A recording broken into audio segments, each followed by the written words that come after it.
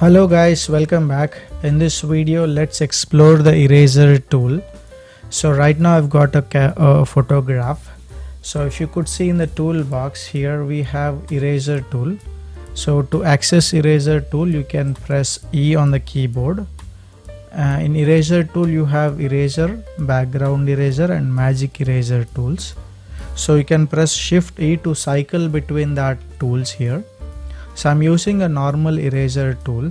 Okay, so we have the eraser basically which is used to erase things, but you could able to see when I'm erasing this painting, this photograph, I'm getting something white. I'll explain why.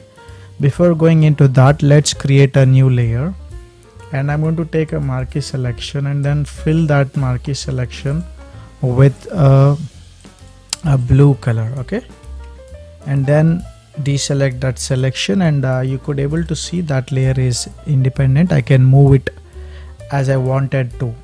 So once that layer has been created, you can use eraser tool and then erase it. Okay, so that gets erased.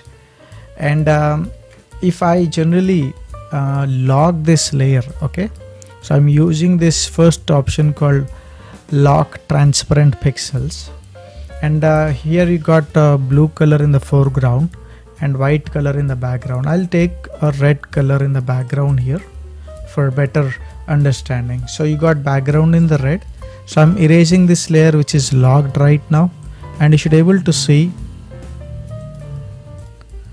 that when I'm erasing this layer, the blue color is replaced by the red color which is the background. So any layer which is locked, and when you paint them, the erase tool behaves in a different way. That is, it's not making that layer into transparent, but it's actually filling with the background color. That you should really understand. So this is the same thing which happened with our background layer here.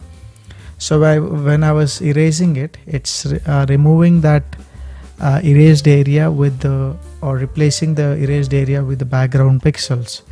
So you can actually double click the background, and then that background converts into a layer. Now when you erase, it erases that pixels. So that is something really important about this. So eraser works like a normal brush, which means I can use any type of brushes here. Okay, so I'm using a leaf type brush and it's erasing in that way only. And all that features what we have in the in the brush tool will work here, except this color dynamics, which is basically of no use in eraser.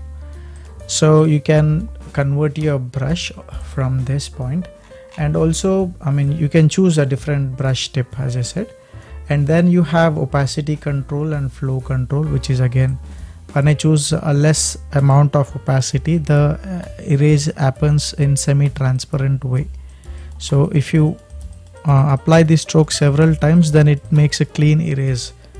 So keeping less % of opacity generally can be used to get that nice fading of a blending effect with a soft brush. So flow is also very similar to that what we had in the brush. So your pen pressure tools work here. Okay, and you got airbrush setting, which is also there in the brush. It also works the same thing. So I would generally go to the history and then come to the first level where I've opened the document, and I'm going to clear the history. Okay, so there is no history here. The reason I'm accessing the history is we have erase to history is there. Now what that actually means, let's say if I go to image adjustments and use curves and then modify the curve. Okay, or I can go to the filter and then use the filter here. I'll use paint daubs. So this looks like,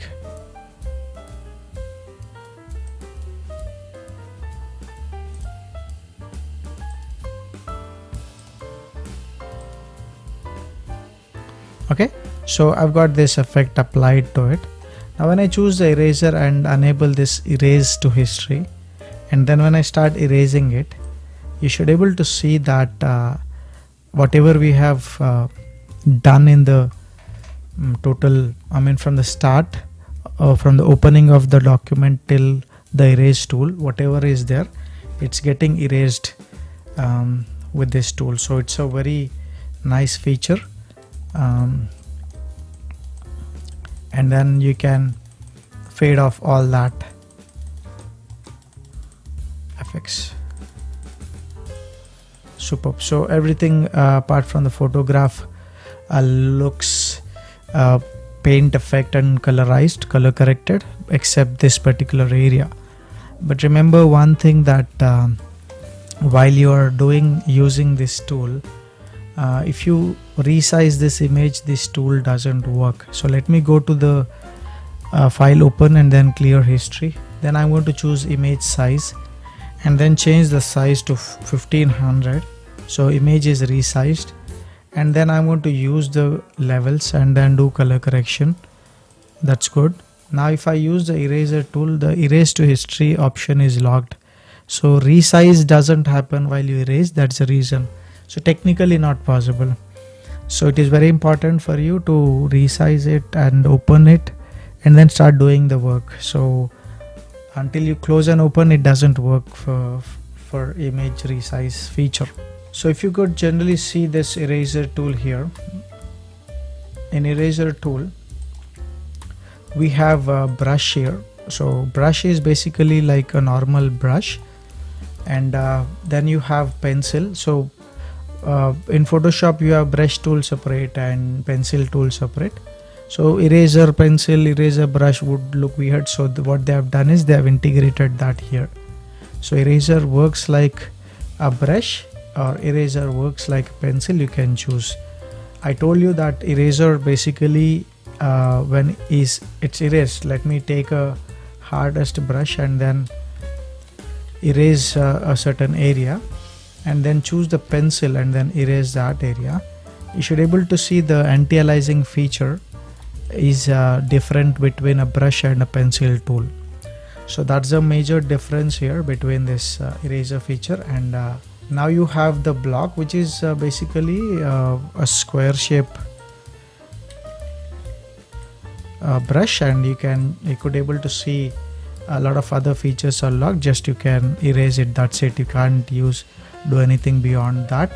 So I could say this is a very rare using tool in terms of erasing things. Okay, so even you are not able to control the size, opacity, or flow for this particular thing, whereas pencil has got the size control and opacity control, where brush has got opacity, flow, all that full control over the strokes.